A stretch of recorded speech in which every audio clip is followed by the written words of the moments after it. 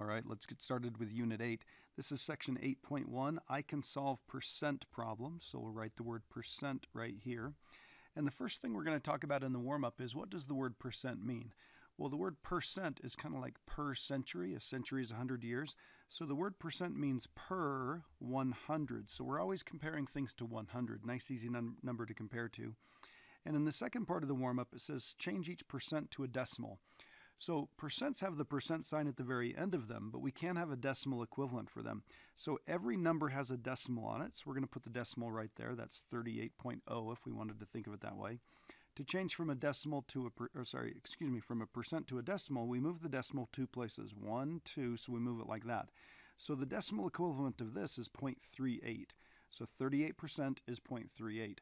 We're going to do the same thing with 25.6. We're going to go 1, 2, move it like that. So we get 0.256. We'll circle that. That's the decimal equivalent. It gets a little interesting here. The decimal's right there. Now, a lot of people just say, oh, I'm going to move it over once, and then it's 0.7. It's not. We need to move it over 1, 2 places, and then we'd fill in with a 0 right here. So 7% is 0.07 as a decimal. And then we're going to move this one over. This is 1.59%. So we're going to go 1, 2, put the decimal right there. So this is 0.0159 as a decimal. So these are each percents, but they have a decimal equivalent. And now we're going to do the exact opposite. We're going to take each one of these decimal numbers and write down their percent equivalent. So we're going to move this over 2 places, 1, 2. Notice that on percent to decimal, we move it 2 places to the left, and on decimal to percent, we move it 2 places to the right. So when we go from percent to decimal, it gets smaller, 2 places smaller, and when we go from decimal to percent, it gets 2 places bigger. So this is 12%, always the percent sign on the end. We're going to move this over 2 places, 1, 2, so that's going to make this 53.9%. And then move this over, 1, 2, so that's going to be 5%, kind of like the equivalent of what we did up there with 7%. And then we're going to move over 1, 2, so we end up with 2.99. And when we move that decimal over 2 places, we put that percent sign on the end to represent that. Now, when we talk about solving percent problems like we do in the I can statement up there, there are actually 3 main types of percent problems. And every single one of them can be solved using an equation, which is the approach that we're going to take, solving using an equation. Now, the cool thing about this is we can set them up the same way every single time, and once it's set up, we just use our equation solving skills that we've worked on learning to find the missing piece. So here's the format, or a format, that can be used for every single percent problem. It's blank is blank percent of blank. Now, one of these blanks, the middle one right here, represents a percent. There's only 1% in these problems, and the other two represent, so the other two blanks represent numbers. Okay? So all we have to do is make sure that we get things in the right place, and we'll be able to solve this. Now, a couple things that we want to keep in mind. Percents will have a percent symbol right behind them, always goes behind, and they should always be written as a decimal. Let's write the word decimal right here. We write them as a decimal if we're using them in an equation and when we're entering them into a calculator. So let's write the word calculator right here, okay? Now, the second thing is the word is usually means, and we've talked about this before, it usually means equal, and the word of usually means multiply. So let's look at some examples and see how this works. So 2 times 4, so if I did 2 times 4 is, that would equal 8. All right, so the word is means equal. And 3/4 of 12 is 9. So 3/4 of 12 is, or equals, 9. And if I were to think of this as a fraction right here, we can do some cross cancellation. That would cancel to be a 1. That would cancel to be a 3. So I have 3 times 3 equals 9, and there we go. So let's keep those things in mind. Again, the percent is always going to have a percent symbol behind it, and we're going to put that in a decimal equivalent, the decimal form like we talked about up above. The word of means multiply, and the word is usually means equal. So let's take a look at this and see if we can solve these using equations. And remember, we're going to round our answers to the nearest hundredth if we need to. Sometimes we will, sometimes we won't. So we're going to go ahead and take this right here, and we're going to translate this into an equation. It says, what is 14% of 82? Well, we don't know what this number is, so let's use an x to represent it. X is, or x equals, 14%. Now remember, we're going to move this over 2 decimal places. So 1, 2, so this is going to be 0.14 Of means multiply, so 0.14 times 82, and that's what we'll type into our calculator. So I've got the calculator up here, and we're just going to go ahead and type in 0.14 times 82. So 0.14 times 82, and we could use parentheses if we wanted to. That would be totally okay to do the implied multiplication. Always a good idea to make sure that what we type into the calculator is exactly what's on our paper. It looks like it is. So we're in good shape there. We're going to write down 11.48. So 11.48. So 11.48 is 14% of 82. Let's do the next one. 18 is, so 18 equals 66%. So let's move that over 2 places. So this is going to be 0.66 of, we don't know what we're multiplying by, so we're going to do of what number? We don't know that number, so we're going to multiply by x. Now, we can leave the parentheses on there. That's totally okay. If you wanted to write it just as 0.66 times x, that would be fine. Don't need the parentheses on there. But we are going to solve this using our equation solving technique, so we're going to divide by 0.66. Divide by 0.66 on both sides, and we'll get x equals, and then let's figure out what this is here. So we're going to type in 18 divided by 0.66. Again, make sure that what's on our calculator is what we mean there, what was on our paper. So we end up with 27.272727. Now, we are going to need to round this to the nearest hundredth, so let's take a look here. 27.27, 2 decimal places. This is either going to be a 27 or a 28. So it's going to be 0.27 or 0.28. We look at this third decimal place to figure that out. That's less than 5, so we're going to leave that 2727. So this is 27.27.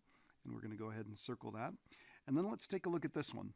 On this problem right here, it says 22 is what percent of 48? So 22 is, that means equals, remember, what percent? We don't know what the percent is, so let's use a p to represent that.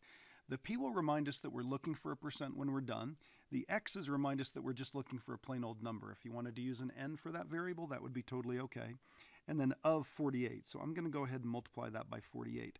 Again, like we said before, if you wanted to do a dot for multiplication, that would be fine. If you wanted to put the 48 in front of the p, that would be okay. I kind of like this because it's in the order that the sentence was written, and the implied multiplication is there with the parentheses. So let's divide both sides by 48 to get that p all by itself.